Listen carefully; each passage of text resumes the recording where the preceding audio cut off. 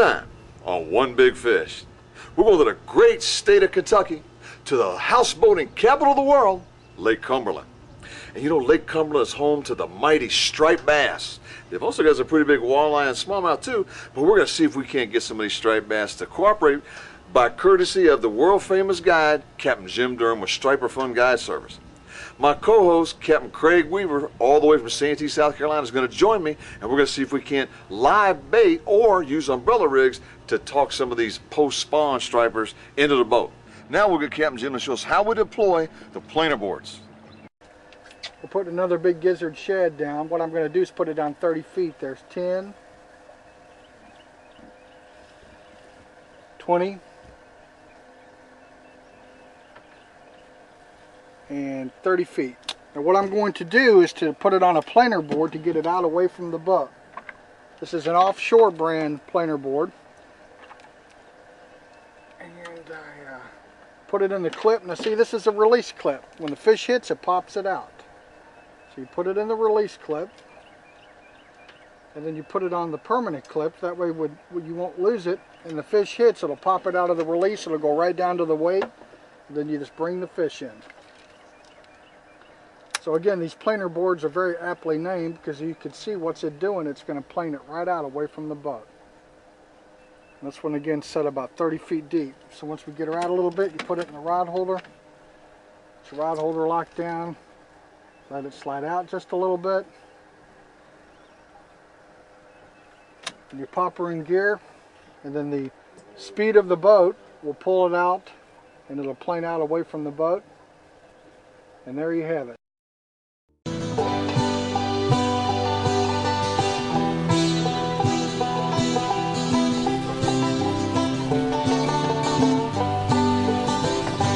One big fish. Now, was this the far outside board or? No, it was a closer board. Closer board, all right. Aggressive this morning. Don't let it punish you. I'm not, buddy, I'm not. Oh, I see him back there. Look at him. He's been hitting that other line. I saw that tail. Okay, raise him up nice and steady and slow. Steady, slow, Craig. All right, in the net. Good job. All right, Good Craig. job. One in the box, ready First to go. keeper of the trip. That's it. What was his length there, Skipper? 25 inches. 25 inches, 24 to keep him here on Lake Cumberland. That's right. This is a keeper. And this particular fish really abused Craig. You know, really took him to the edge, as you can see. And so, but a pretty fish, a scrappy fish. Good job. The bait we're using today is gizzard shad, which are indigenous to Lake Cumberland. I'll show you one here. One of the secrets people ask me all the time is, how are you so successful? The freshest bait is what gets the job done. And you have to go out every morning and throw your net and catch the bait. But here's a gizzard shad. I'll leave it in the net. I'll get it out here for just a minute in my hand. As you can see, they're 5 to 6 inches long. And what keeps the bait alive is the super bait tank. And StriperFun is the national distributor for super bait tanks. These tanks, this is a 30-gallon model, have a stovepipe, a mechanical chamber. The water comes up, it cascades down through certain filters. What happens with these tanks is, or with this bait rather, is that the bait will drown on its feces and on its scales and on the urine. And this filtration system pulls the dead water out of the bottom. It cascades down through the filters, and then it blows it back through the top in a counterclockwise motion with an oxygen infuser shooting oxygen into it. Boy, feel that head shake. Feel that head shaking. Okay, hold on just a second. Okay, Craig, you get that down line, I'll get the net. Look how fast this fish is. I think it come out.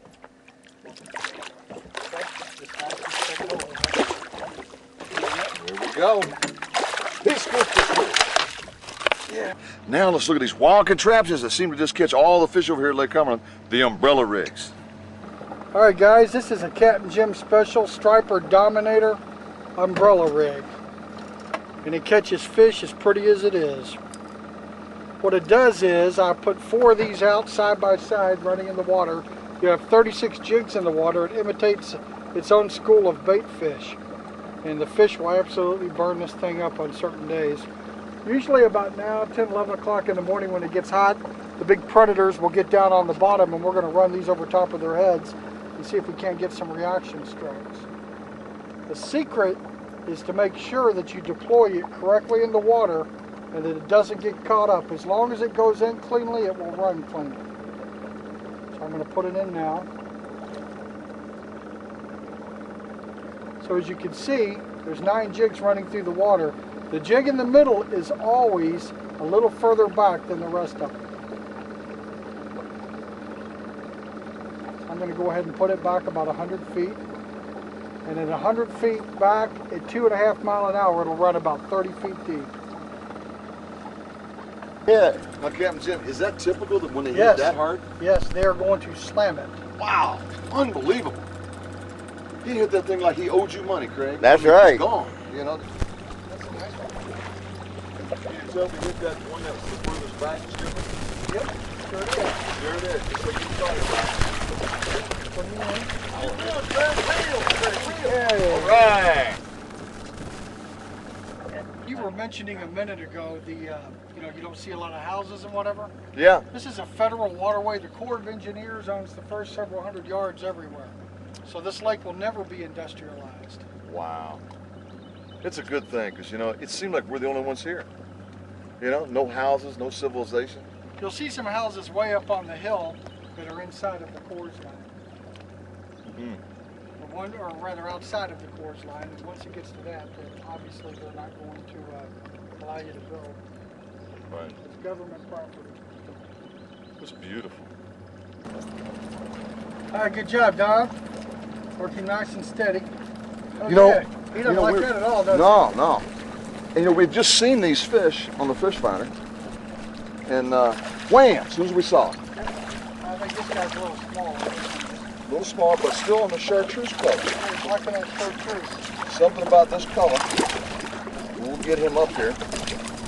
Yeah.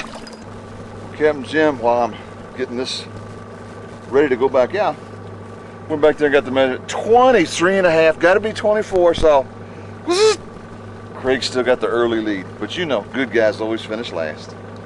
Wait, I got that backwards. How about finish first for a change, you know? We'll be back here in a minute. Now, Captain Jim, what is it that we look for in this giant reservoir in terms of location and structure when we're targeting these stripers?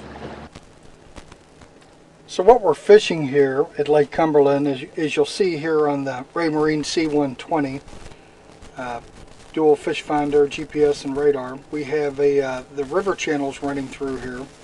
The old Cumberland River was about 100 feet deep and it was about 100 feet across. And you can see the river channel, and it's running right up against this wall.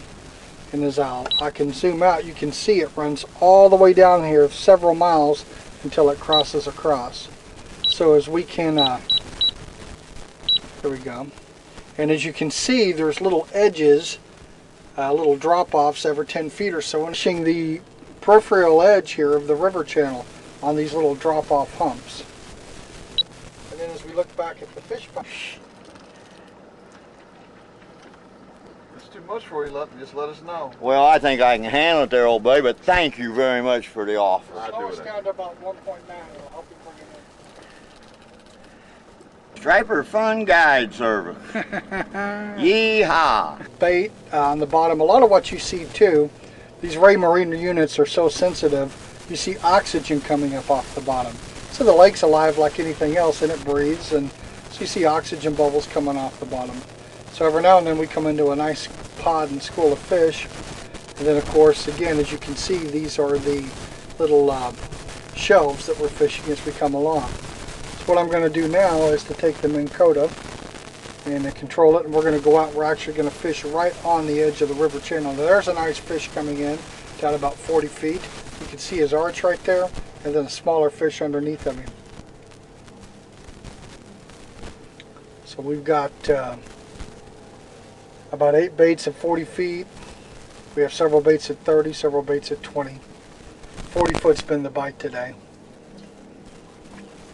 A little bit. You might get that other one, but it helps turn his head. Yep, you got the other one. It's okay.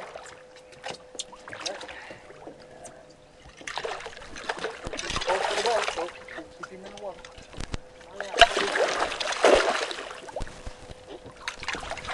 from that motor. That's a good one. You get that keeperish look. Don't he, Skipper? Yeah, he's about 20 pounds. There we go. That's a nice fish, yeah. There he is. Here, you grab the fish. All right. Set that, and I'll take the net. Grab a good hold of it. Here. Woo. Yeah. You get some length to him. Dude, man, this one big fish, one big old striper. This thing came in and slammed a big gizzard shad.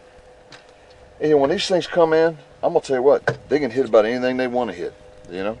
It's where there's a 500-pound gorilla set, right? Yeah.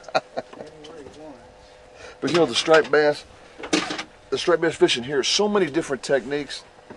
The goods, the bads, the earlies, the lates, the sun in your eyes, none of those excuses matter. When it comes time to, he's feeling like eating, he's going to eat. And that's exactly what this guy did today. And didn't get away, even though he's swimming another line. So excellent deal. And he is definitely one big fish. We'll get him in the box. You know, every season brings a little bit of a tweak in all these techniques and tactics. Captain Jim is now going to explain some of those little subtle differences that might make all the difference in catching that big old striper. We're in the summer season right here at Lake Cumberland, which means the fish are staging here in the mouths of the creeks. This is Fishing Creek, which is on the eastern end of the lake. We had about an hour's run this morning to get to the fish. It's what you have to do. You go where the fish are. Here in the summertime, again, the fish have just finished the spawn. We're in mid-June. The spawn's a little later this year because we had some high water. So mostly the last few weeks we've been catching males, but now the big females are starting to bite. Captain Don got a real nice 20-pound female just a few minutes ago. And as we progress through summer, the fish will then begin to matriculate down towards the dam. They're going to, it's as far as they can go, down in deeper water. Right now we're catching the fish in about 30 feet of water. Here in about a month, the fish will move into about 45 feet of water. Into August, they'll be down in 60 feet of water. Through September, 60 to 70. And then as October comes around and the wind and the air begins to cool and the water begins to cool, the days get a little shorter, the fish will be moving back up into the 30-foot range, and then by November, December, the fish will be off the main lake and they'll be back in the creeks, and we'll be catching the fish way back in the creeks, anywhere from 8 to 12 feet of water. And obviously when we catch fish like that, we don't have a lot of down lines like you see here today, where lines right under the boat, because the striper is an extremely skittish fish. And that being said, you can't, put a line 10 feet under the boat, he's not going to hit it. All of these down lines that we see here, like here's a down line right here, down line over here, these are all 30, 35 feet deep. And that's how that works. So what we do during the winter months is we'll have more planer boards that are out. And for you viewers that haven't seen a lot of planer boards, the planer board is very aptly named. What it does is it planes the bait out away from the boat. So as we see the far out planer board out here, that is always your shallowest board because it's furthest from the boat. That board's set at 20 feet. The board next to it set about 25 feet. This board here is set at 30 feet. And then we have the same thing on the other side. We have 3 boards aside. And then back in the back we have slip bobbers, which work as planer boards, the same type of, except they don't plane out, but they have a release. When the fish hits, the release will pop loose. So the slip bobber we have furthest back is set at about 12 feet deep. The next one ends about 20 feet deep. And then of course with the down lines that we have out, 2 in the front and 3 back here, these are all about 35 feet deep. So we're covering a fairly major swath of water. And then if we start catching fish at a particular depth, once we do that, then we'll put everything at that depth because that's where they're going to be. And that's the story. Lake Cumberland Striper Fishing.